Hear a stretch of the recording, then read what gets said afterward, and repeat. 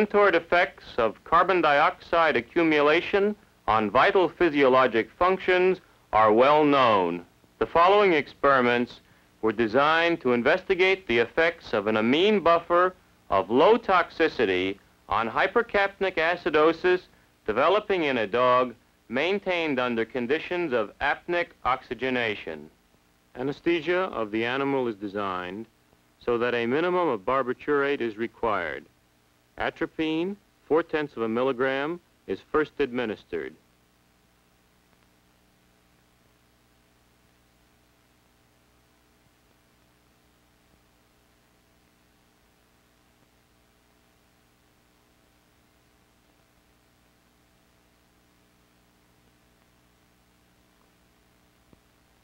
Through the intravenous needle, 10 milligrams per kilogram of pentothal are administered to induce anesthesia. During the next 20 minutes, the animal will receive another 10 milligrams per kilogram. After that time, no more pentothal will be given. The dog is immediately placed on his back, and the vocal cords are sprayed with 1% xylocaine in order to allow intubation of the trachea under light anesthesia. A cuffed endotracheal tube is inserted into the trachea. Attention will now be given to the ventilatory circuit. The oxygen flows from the tank through the adjustable pressure limiting valve to the ventilator. During apnea, the ventilator is stopped, the breathing tubes are clamped, the three-way stopcock is turned so that the circuit bypasses the ventilator. The spirometer becomes the source of oxygen.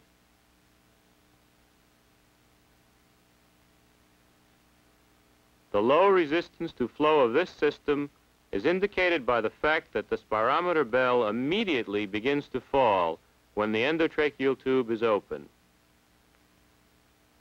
The animal is then placed on the operating table and the endotracheal tube connected with the ventilator. Complete relaxation of the dog is obtained by intravenous administration of divided doses of succinylcholine, 1/2 of a milligram per kilogram, as needed. Here we see the deep, regular respirations produced by ventilation of the paralyzed animal. The timer is turned to 0, started, and ventilation with 100% oxygen will continue for 1 hour. During that time, all the necessary preparations will have been completed.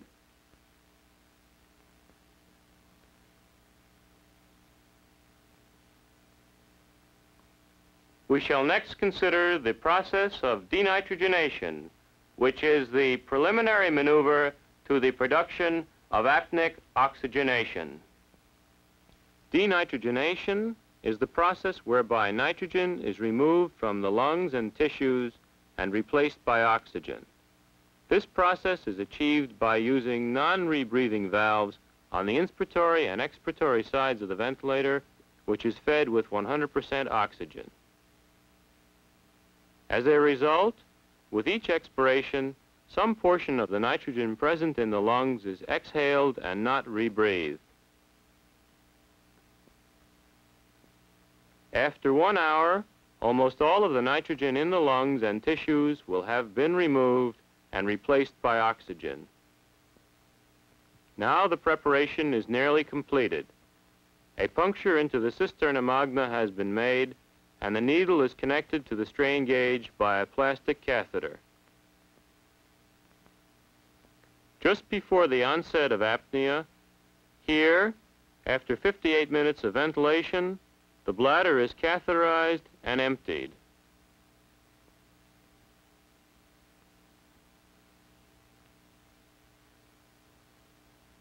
This is a schematic presentation of the completed preparation, which will be described to orient the viewer in the laboratory.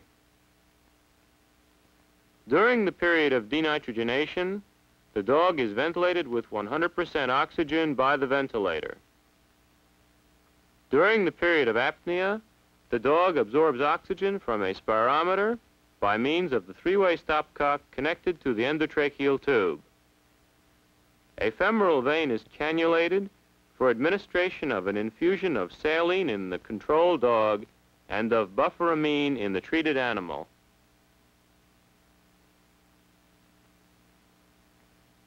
During denitrogenation and apnea, cerebrospinal fluid is measured through the needle placed in the cisterna magna. The electrocardiogram is recorded through leads as indicated, and arterial pressure is measured through a catheter placed in the femoral artery. The three-way stopcock in the arterial line permits samples to be taken for pH, PCO2, carbon dioxide content, catecholamines, and oxygen saturation.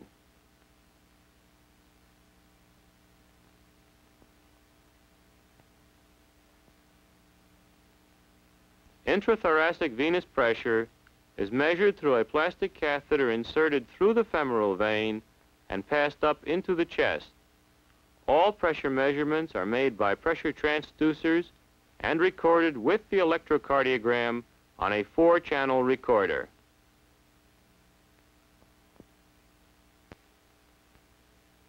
The urethral catheter leads to a graduated flask for measurement of urine excreted.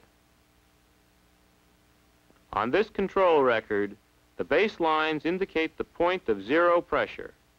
From right to left are recorded mean arterial blood pressure, electrocardiogram, central venous pressure with typical respiratory waves, and cerebrospinal fluid pressure.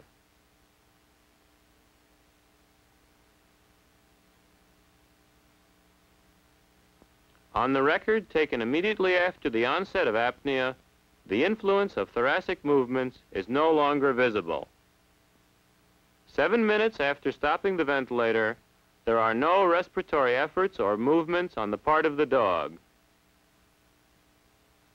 The source of oxygen for the animal is now the spirometer, and the circuit for this oxygen flow is indicated from the bell through the stopcock, which has been repositioned, and into the endotracheal tube, completely bypassing the ventilator. The animal is now being kept alive through the process of apneic oxygenation. We will now explain this process in the following diagrams. We shall represent total lung volume by a single alveolus containing 2,000 milliliters. At the end of denitrogenation and at the start of apnea, only oxygen, carbon dioxide, and water vapor are present in the lung in the following amounts. Oxygen, 1,770 milliliters. PO2, 673 millimeters. Carbon dioxide, 106 milliliters. PCO2, 40 millimeters. Water vapor, 124 milliliters. And pH2O, 47 millimeters of mercury. We shall assume that blood flows around this alveolus in discrete quantities of 1,000 milliliters every 30 seconds. The first 1,000 milliliters of mixed venous blood entering the lung contain 150 milliliters of oxygen with a partial pressure of 40 millimeters of mercury and 440 milliliters of carbon dioxide with a partial pressure of 46 millimeters of mercury. As mixed venous blood flows through the alveolar capillary, 40 milliliters of carbon dioxide diffuse from the blood into the alveolus, and 50 milliliters of oxygen diffuse from the alveolus into the blood, indicating a respiratory exchange ratio of 0.8.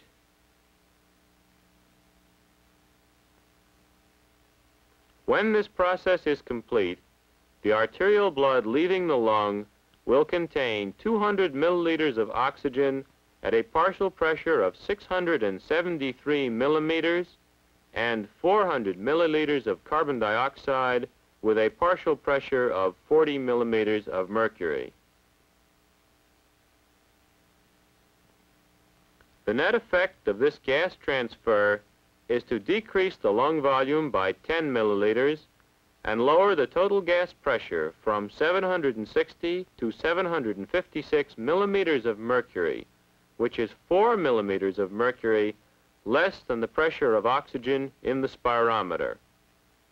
Under the effect of this pressure gradient, a mass flow of oxygen will proceed from the spirometer into the lung so that total gas pressure in the lung is restored to 760 millimeters of mercury and total lung volume to 2,000 milliliters. 30 seconds after the onset of apnea, the second 1,000 milliliters of mixed venous blood enters the lung. However, in this case, only oxygen will diffuse into the blood. No transfer of carbon dioxide between mixed venous blood and the alveolus will occur because the partial pressure of carbon dioxide is the same in both. As a result, the blood leaving the lung will be fully oxygenated, but its carbon dioxide content will be 440 milliliters, the same as venous blood. The transfer of 50 milliliters of oxygen from the lung into the blood will decrease the lung volume by the same amount and lower total pressure by 19 millimeters from 760 to 741 millimeters of mercury. Under the effect of this pressure gradient, a mass flow of oxygen will proceed from the spirometer into the lung so that the total gas pressure in the lung is restored to 760 millimeters of mercury and the volume to 2,000 milliliters. It is now apparent that apnea following denitrogenation will provide sufficient oxygen for saturation of reduced hemoglobin so long as a source of oxygen is available through a patent airway. However, apneic oxygenation does not permit removal of carbon dioxide. The mass flow of oxygen into the lung prevents the transport of measurable amounts of carbon dioxide from the lung to the spirometer. Furthermore, accumulation of carbon dioxide in the lungs proceeds slowly, PCO2 increasing by 5 to 6 millimeters of mercury per minute, while the respiratory exchange ratio tends toward 0. The slow accumulation of carbon dioxide in the lungs is accounted for by its large solubility, which permits it to accumulate in body fluids, tissues, and lungs nearly simultaneously. These conditions permit the study of progressive hypercapnic acidosis in the dog. It will be demonstrated in the following scenes that acidosis is the limiting factor in survival of the animal. After 15 minutes of apnea, arterial, venous, and cerebrospinal fluid pressures have all risen. The cyclic variations of the tracings are due to the inherent discharges of the vasomotor and respiratory centers. Bradycardia is present. During the whole period of apnea, isotonic saline is infused intravenously at the rate of 1 milliliter per kilogram per minute.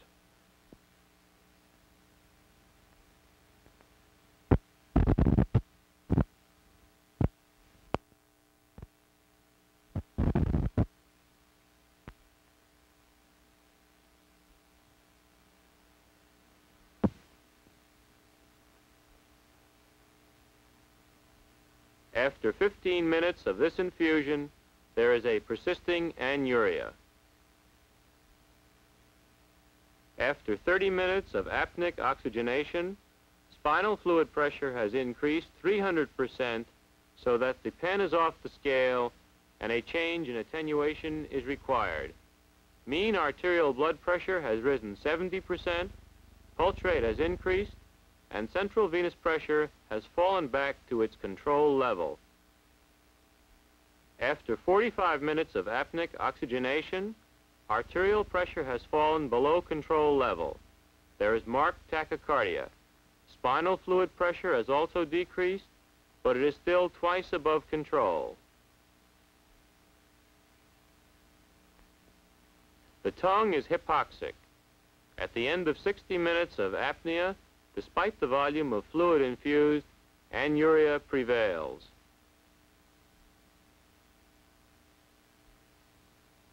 The 60-minute record contrasts the pronounced fall of mean arterial pressure with the still elevated cerebrospinal fluid pressure. Marked arterial oxygen desaturation is reflected in the color of the tongue.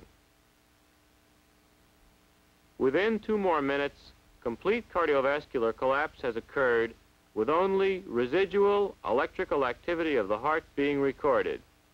There is no pulse pressure measurable at this time. At 64 minutes, minimal electrical manifestations of agonal cardiac activity are the only tracings recorded. These blood samples were drawn at 15-minute intervals during apnea. The arterial oxygen desaturation can be accounted for by the Bohr effect, cardiovascular collapse, and pulmonary atelectasis, which develops when the lungs are not ventilated. The last half of this presentation shows a second dog undergoing a similar 1-hour period of apneic oxygenation.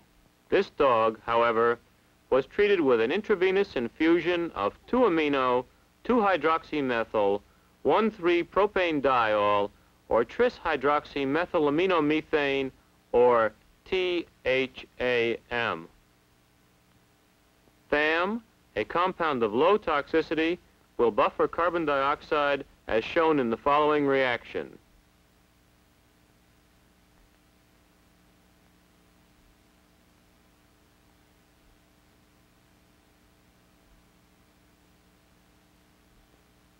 The second animal is presented here after completion of all preparations.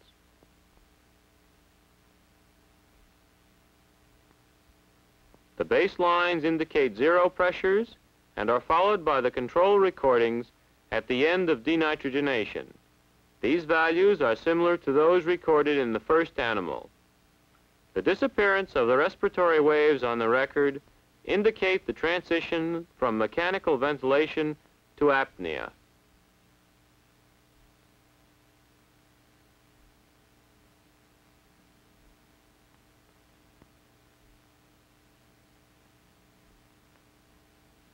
At the onset of apnea, a 3/10 molar infusion of THAM is administered to the animal at the rate of 1 milliliter per kilogram per minute. After 40 minutes of this infusion, 180 milliliters of urine has been excreted. This matches fluid input. Oxygenation of the tongue is fully maintained. The recording made at that time does not differ from the control which is presented for comparison. The rate of infusion has remained constant throughout the 45 minutes of apnea, and during that time 200 milliliters of urine have been produced. There are no significant changes in the records. After 57 minutes of apnea, as contrasted with the untreated animal, the tongue is well oxygenated.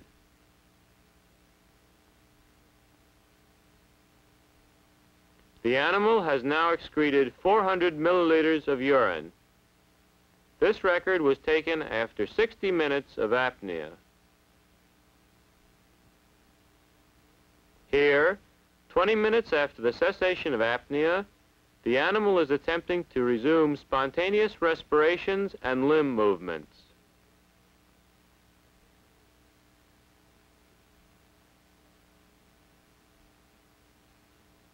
The record taken at this time shows 2 spontaneous breaths and also indicates that arterial blood pressure, electrocardiogram, central venous and spinal fluid pressures are the same as control values. Comparison with the control record clearly indicates this. Comparison of blood samples drawn every 15 minutes demonstrates maintenance of normal arterial oxygenation in spite of some degree of lung atelectasis which develops during prolonged apnea. Here the dog is shown in full recovery. There have been no apparent sequelae of the experience. She is alert and healthy. The following charts contrast humoral changes occurring in these two experiments.